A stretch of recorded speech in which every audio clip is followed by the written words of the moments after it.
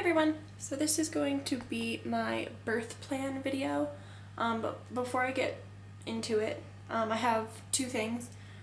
The first one is Lex is officially potty trained, obviously not at night, that's still going to take a little bit more work, but she's officially potty trained during the day, which is exciting.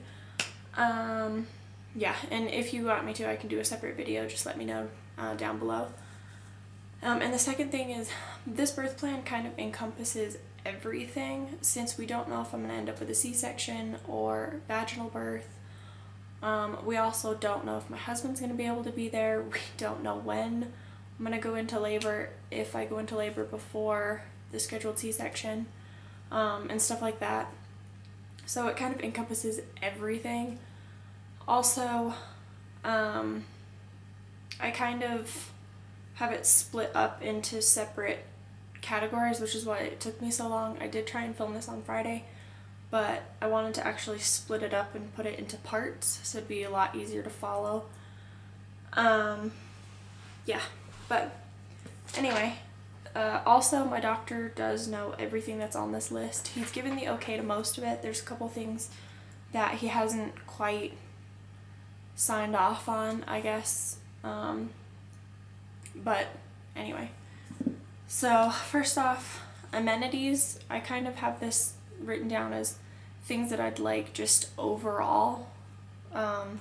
Is I'd like to be able to dim the lights in my room, because I hate super bright hospital lights. They're very uncomfortable feeling for me. And I'd like to be able to take pictures and or video during labor and delivery. Yeah, I don't know if that's going to be able to happen, but this is one he hasn't quite signed off on yet because we don't know what's going to happen.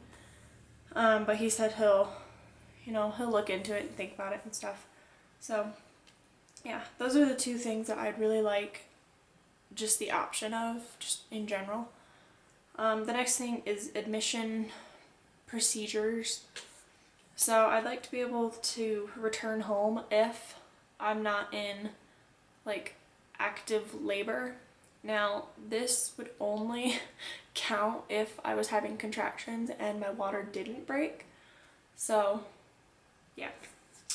And then once admitted, I'd like to be able to eat and drink, if I want to, without anybody telling me anything. And I'd like to be able to walk and move around.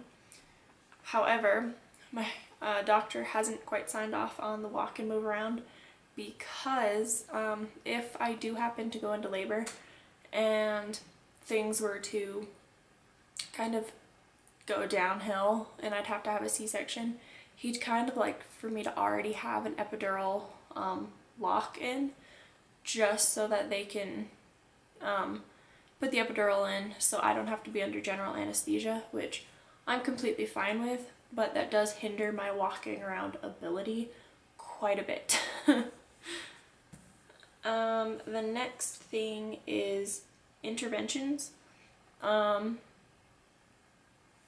long as both the baby and I are doing fine, everything is great, I'd rather have intermittent monitoring instead of having the like strapped on fetal monitor. It kind of also goes along with the be able to walk and move around, but I'd also like to be allowed to progress free of any time restrictions, constraints, and anything like that. I'd rather not have my labor and delivery put on a schedule if I'm allowed to have a vaginal birth, or if that happens. Pain relief. This is kind of one of those things where you don't actually know, but I'd like to be able to do like acupressure, breathing, massage, and be able to jump into the warm shower. I know I'm not going to be able to labor or deliver in any other way besides on a bed. So for pushing, I would like to be free of any like obvious time restrictions. I'd like to be able to do it on my own, like instinctively. I'd like to be able to do it in whatever position is comfortable for me at the time. However, I know with the fact that, I am a VBAC and the fact that I might end up having an epi lock-in, that I might not be able to deliver in any position I'm comfortable in. So it's one of those things that I'm open to. Like I said before, all of this is pretty much negotiable as long as my doctor talks to me about it. Which is another big thing for me, is in my birth plan in general, my doctor knows that I want to have just a ton of communication between us, not just him come in like every, what is it, like hour, whenever they usually like to check on you.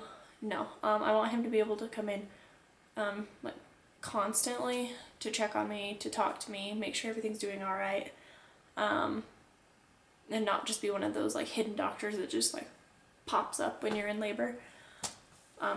And he knows that, and he's definitely willing to do that for me. So vaginal birth, during delivery, I'd like the room to be quiet. I'm not someone who likes loud rooms when I'm in pain. So if I'm able to go naturally like I'm preferring, if I do, or if I am able to have a VBAC, I'd like everything to be quiet.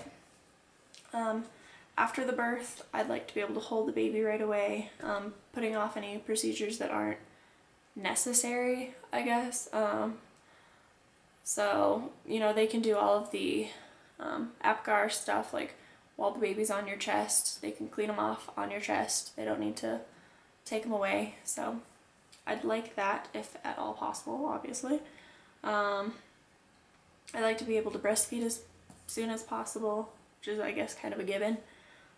However, this time, if I am able to have a vaginal birth, I would like to be able to wait until the cord stops pulsing before it's cut, which I hear can take up to like 20 to 30 minutes. Completely fine with that. My doctor's completely fine with that. He's willing to stick around as long as it kind of takes. And if my husband would like to and he's able to be present, I would love for him to be able to cut the cord. However, obviously we have no idea what's going to happen. If I go into labor before my due date or before my mom is here, nobody's going to be able to watch Lex. So it's kind of going to be one of those things where I kind of do it on my own. Alright, so in case of a C-section, pretty much there's only two things that I really prefer.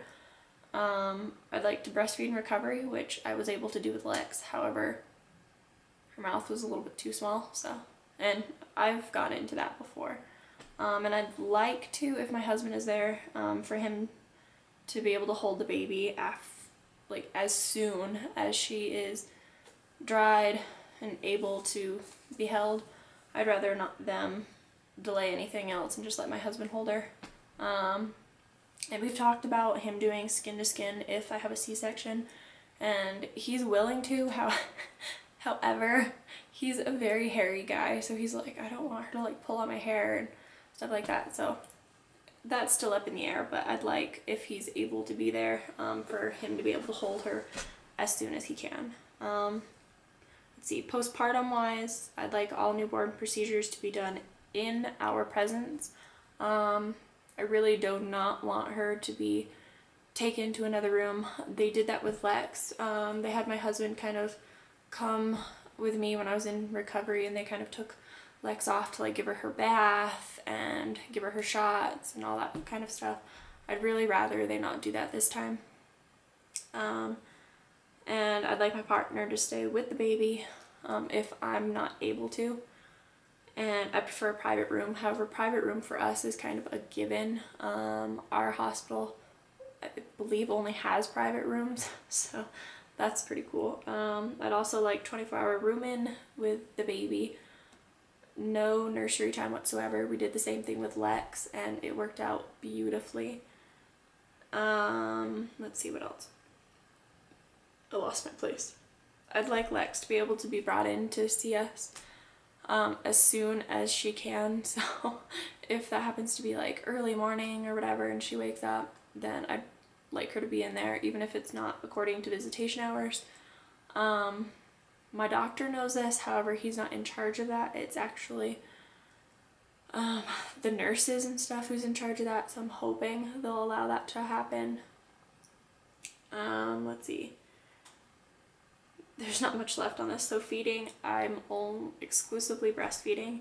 Do not want them to offer the baby any sugar water, formula, or even a pacifier. I did allow them to give her Lex a pacifier and some formula because, you know, for one, I had no idea what I was doing, and two, it was really hard for her to have milk, and it took them a long time before they brought a pump into my room.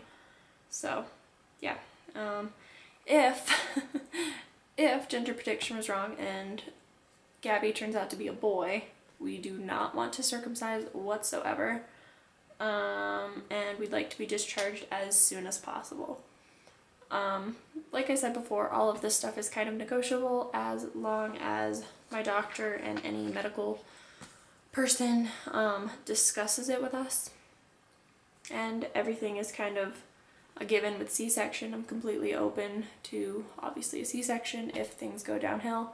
I'm not going to try and just be like, oh well no, I want a VBAC, that's what I'm doing, just anything like that. As long as everything works out great, you know, I'm hoping for a VBAC. If not, then I'll have another C-section. It's not really a big deal to me.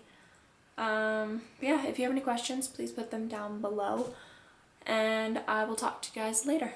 Bye.